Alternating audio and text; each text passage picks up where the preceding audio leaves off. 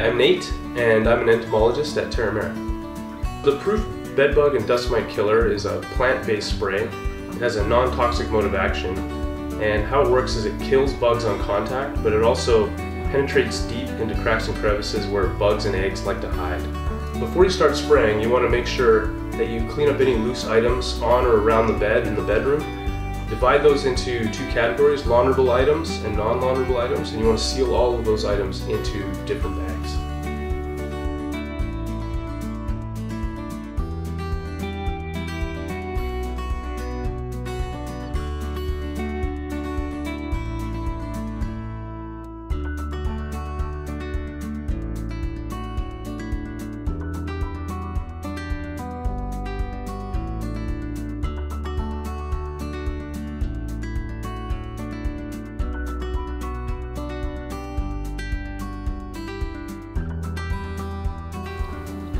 Shake the bottle, then spray all the infected areas.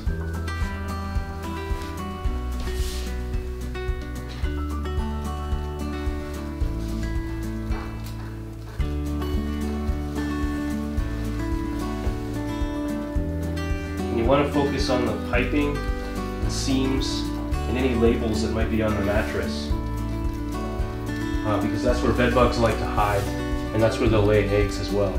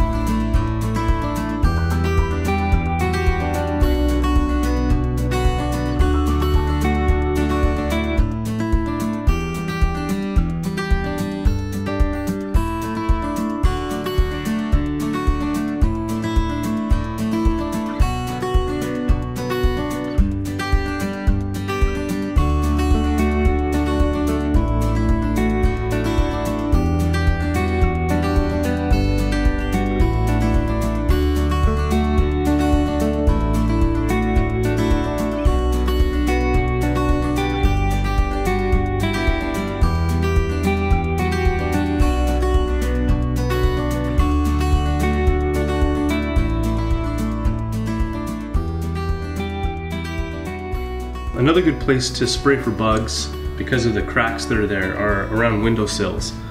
So if you have windowsills near or around the bed or in the bedroom, it's often a good idea to spray those cracks and crevices around the windowsills.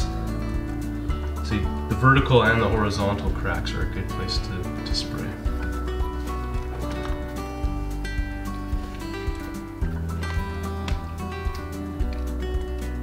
Now that you've sprayed all the items in your room, give it 4 or more hours to work to kill all the bugs and eggs that the spray has been applied to.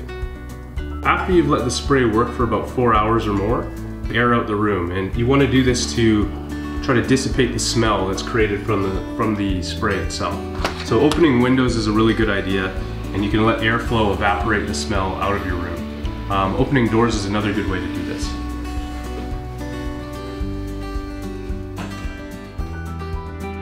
So once you get airflow through, it should help evaporate a lot of that product out, and the smell should decrease with time.